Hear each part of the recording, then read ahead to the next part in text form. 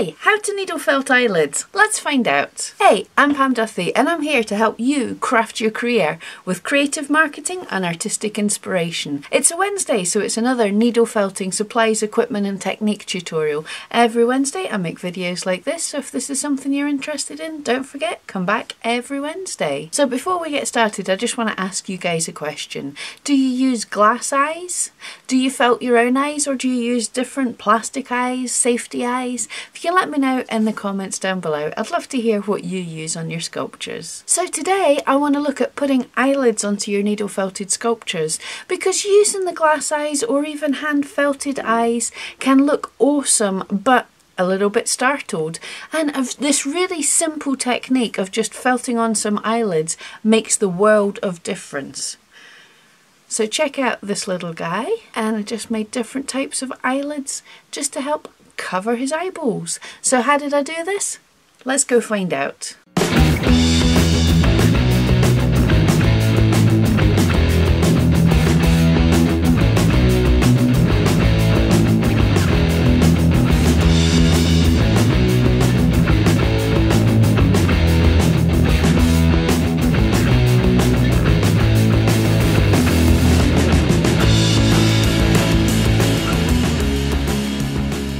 So you can either felt in your eyes, or I'm using some glass eyes, and you want to felt a little tunnel through in the direction you want the eyes to go in. So I'm felting in sort of towards the centre of the head, so they would crisscross at the back if there was longer wires. If this is going to be a keeper, then you're going to want to glue these eyes in. I just use the paver pole for doing this. I would just dip a bit of the shaft in and then stick it into the eye hole that I've made. So to make your eyelids, in whatever shade your eyes of your animal is going to be, you want to take 4 smallish pinches of that colour. As this is not a keeper, we're just using some core wool here. And you want to try and make it so that 2 are smaller and 2 are bigger, but they're never that even for me. And I'll take one of the bigger pieces, and we're going to take it, just using the needle for a wee guide, I'm just folding it in half and then folding it in half again, so that I've got a nice tight line going here, and this is what I'm felting. This is going to be the edge of the eyelid, so I'm felting this and leaving the rest all loose. Just really careful felting between my fingers. When you're felting this tight as well, go really lightly, don't really hold on to your needle, because this means if you touch your fingers, then your hands will just slide away and you won't actually stab yourself. And this way you get a nice firm edge.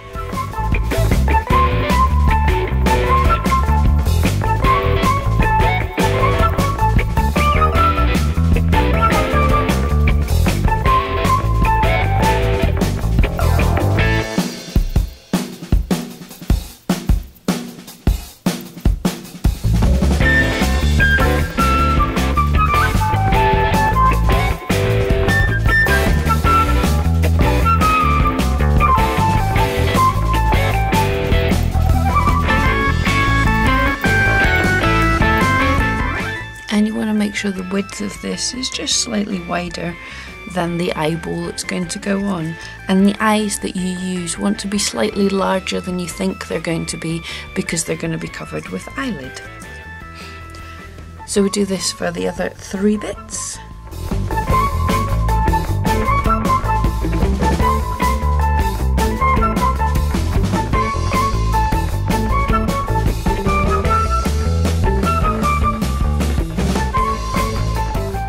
And so you should have 4 pieces, 2 slightly smaller, 2 slightly bigger, with nice flat felted edges. It will be a little bit felted into it as you've been stabbing, and then wispy ends. And then we're going to make the eyeliner for the eyes. Quite a lot of animals will have a different coloured eyeliner round the bottom of their eyelids, and all you need to do is twist off a piece of that colour to make a kind of thread.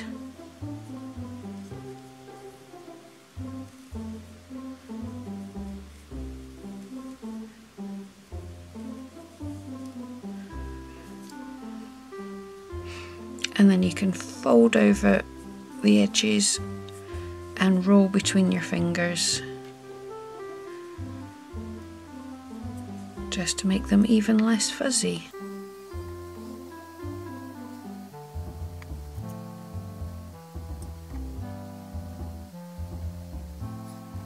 And then these pieces you're going to carefully felt onto your eyelid.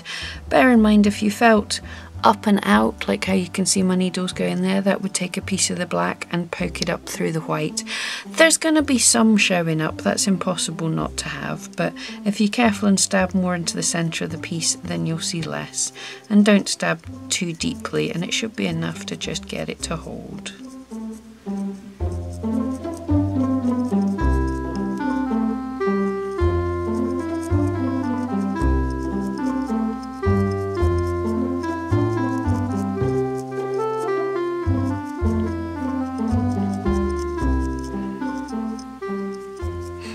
And if you choose one area to be the front and the other the back, you could felt more towards the back, and then the front will look nice and clean, and all the pokey out messy bits of black would be into the back. Repeat for your other 3 pieces.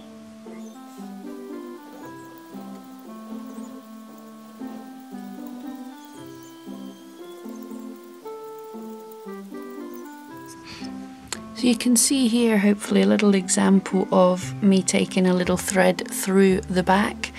So it looks a bit messy, but we can use the other side as the front.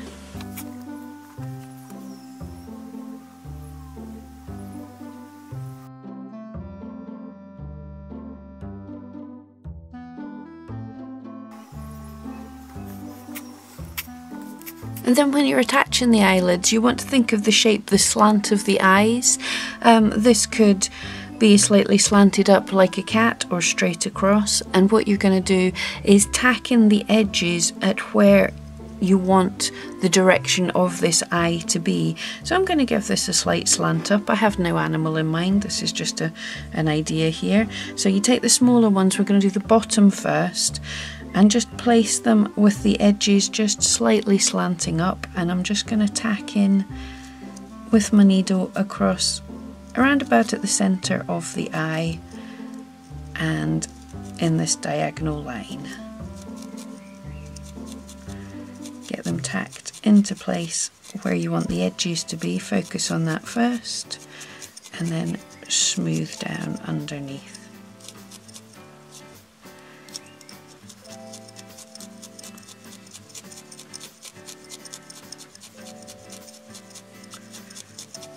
And the exact same with the second eye. Try and get the slant about the same. It's never going to be perfect because we're humans, not machines.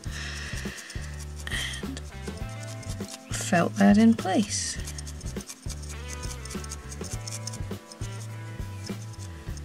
Blend in these fuzzies back into the head with just extra felting.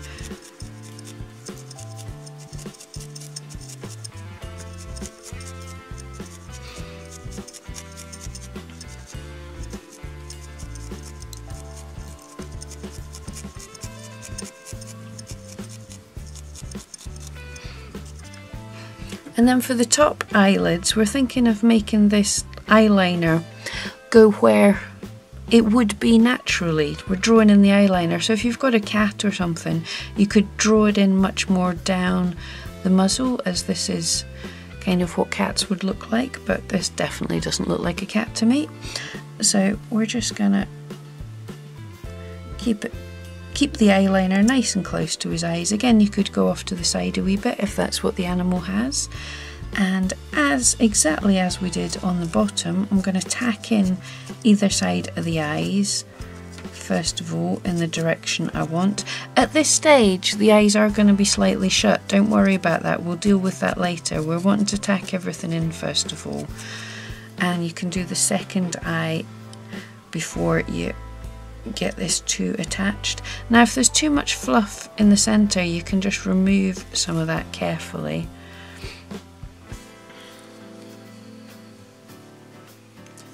And tack on side 2.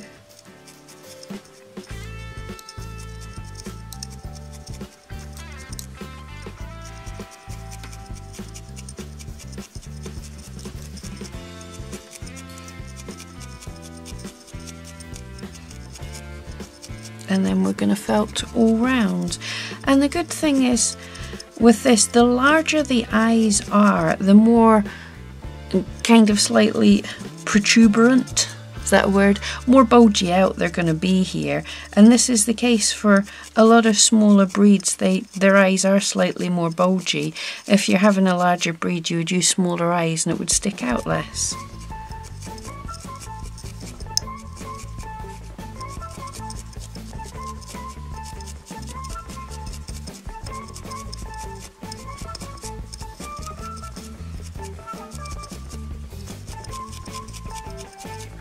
And now to open the eye some more, we're going to start felting up into this eyeliner, and this starts to open his eye and cleans out. You don't want to obviously stab right into the glass, but as you run your needle along it, and this is going to pick up all the loose fibres, and you can open the eye as much as you want to.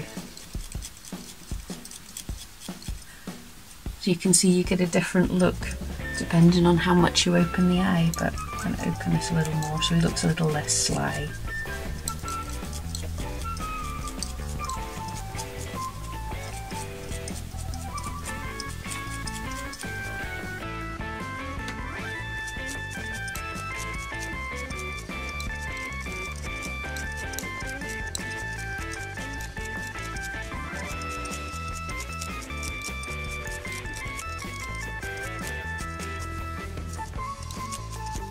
And just for difference, the eyeliner is a little longer on this side than it is on this side, just to show you what you can do. If this happens when you're making it and you don't want it to happen, you can very simply add a little bit of the core colour over here, or add a little bit extra eyeliner. And just open the eyes as much or as little as you need. If you go right down with the bottom eyelid, it can give them a slightly more startled expression. Leave it further up and there's a little more of a sly expression.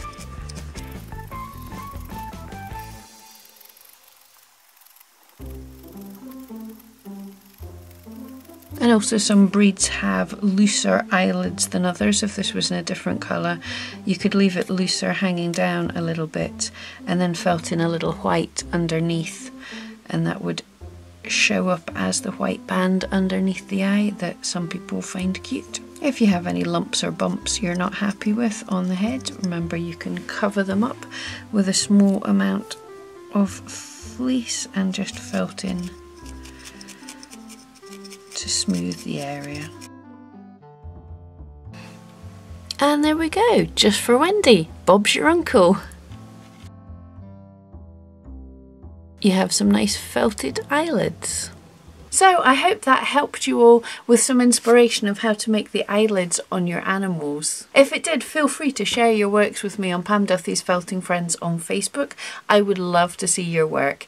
Thank you so much for joining me. So if that was helpful for you, don't forget, click on my wee face to subscribe, check on the video that YouTube thinks you want to watch, and come back every Wednesday for more videos. Thank you so much.